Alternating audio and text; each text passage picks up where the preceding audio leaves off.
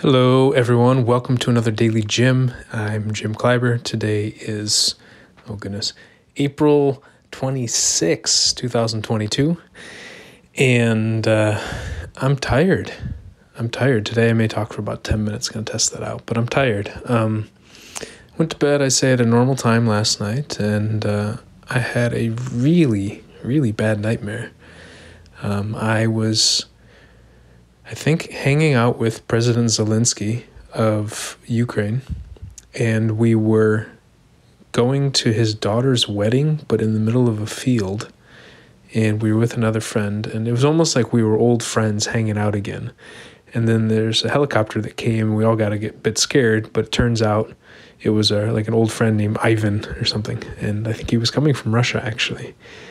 And so he got down there, we all got in a car, we're laughing and smiling, and then at some point, a fighter jet flies over, and we start to scramble. This is nighttime. We start to scramble, and I just remember running like crazy and trying to, not get hit by a missile or something. And then all of a sudden, I see people coming up over the ridge with guns and shooting, and just feeling completely helpless and scared. And it's from the safety of my, the current safety of my home here in Michigan. And yet there are so many people on the other side of the planet who are really, really struggling right now. And I think sometimes we think that war just stays in one spot, but the fear can spread so far. It's kind of, I think it's the first nightmare I've had specifically about that situation. But for the last couple years, I've had a lot of nightmares about just being in a place. I remember going to a conference. I go to so many conferences. I used to, attend them. I used to work at them. And so I was dreaming that I was at these conferences, and I'd go halfway through the night and I'd be having a blast. I'd be interacting with all these different people and laughing and smiling and just feeling really on top of the world. Only halfway through to remember, oh shoot, I'm not wearing a mask and there's COVID. And to freak out and start running out of the place. I remember this one time I was running out and I saw a guy who was probably, in his early 20s, maybe 21 or something, going to the gym. And he looked at me and he says, "Oh, you didn't get COVID yet? Oh man, you got to be careful. That thing will hit you hard." And I'm thinking, this guy's 21. Oh, I'm in trouble. I got to run. And so I talk about that because I think I can't be the only one that's having some of these maybe anxiety-driven dreams or nightmares. Obviously, throughout human history, no. But even right now, I think so many of us have been going through different struggles, have different fears, different worries, different losses and grief that we may not always realize it. Sometimes I don't realize things bother me as much as they do until, again, I'll have a nightmare about it and go, wow, I'm really stressed out about this. Like, this is really kind of eating at me in the back of my mind, or my back of my heart, rather. And I want to talk about that because, I was talking with a friend the other day meaning yesterday, and she was mentioning how her productivity is dropping, and she feels somewhat guilty about it. And similar to me, I've stayed up late a lot these last couple of years, and have woken up quite late, and often not that well rested, and then have spent a lot of the afternoon and evening just frustrated that I'm not doing enough. And I think, a message that I'll send to myself in my head, the message I'll send to myself. Gosh, I've been using so many phones and computers over the last couple of years that I'm not even talking to myself anymore. I'm sending messages to myself in my head.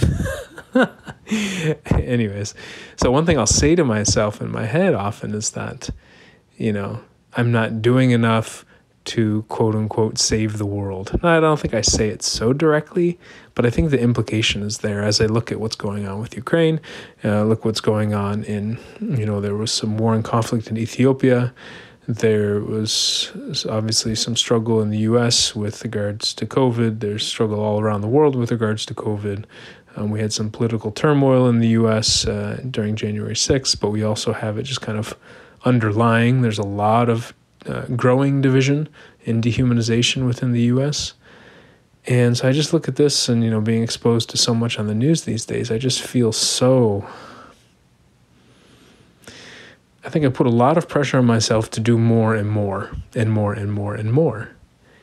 And I think, my friend was asking for productivity tips, and I don't know if I have tips.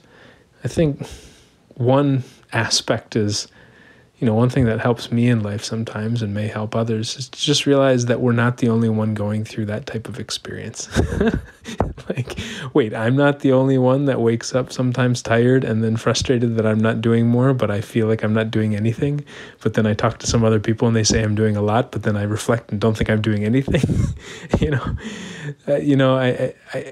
So I think one tip is really just for me to get out there and share that this is something I'm going through, and I imagine other people are going through this as well. And it's okay.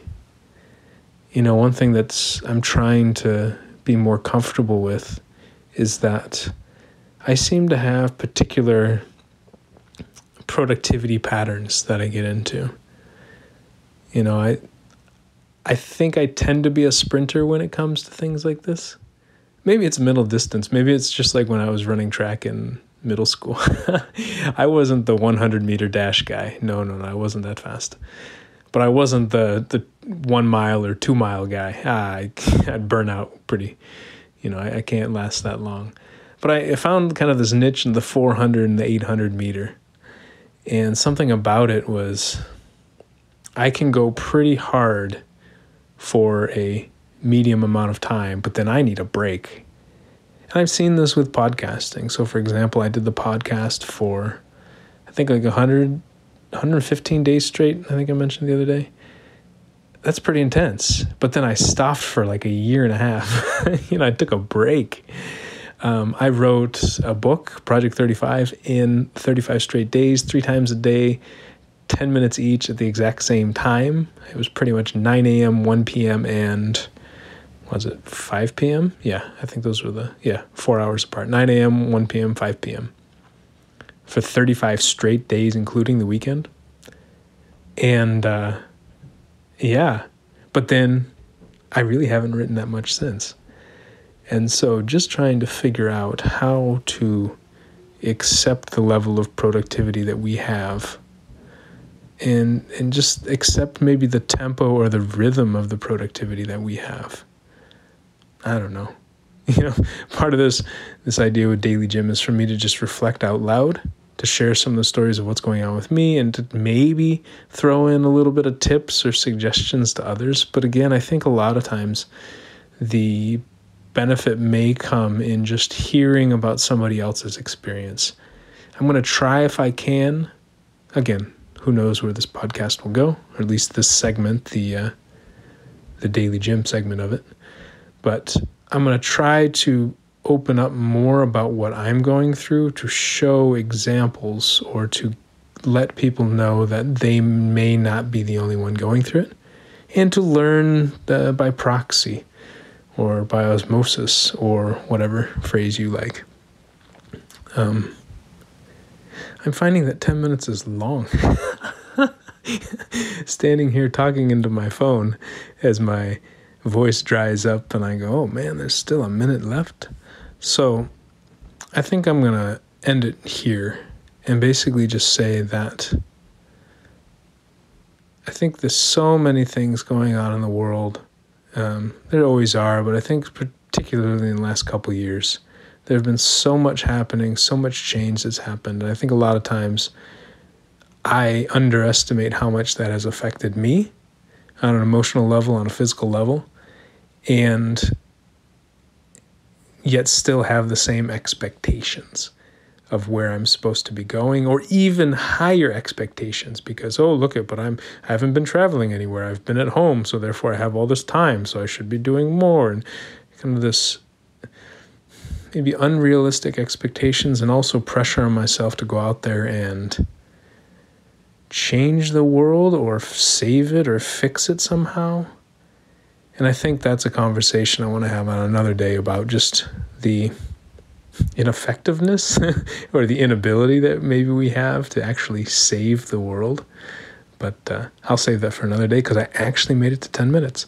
So I hope you enjoyed this episode. And as always, if you're listening, send me a note. Love to hear whether you like the length of it, like the topics. If you have any suggestions for topics, would love to chat with you about that. All right. Thank you. Talk soon.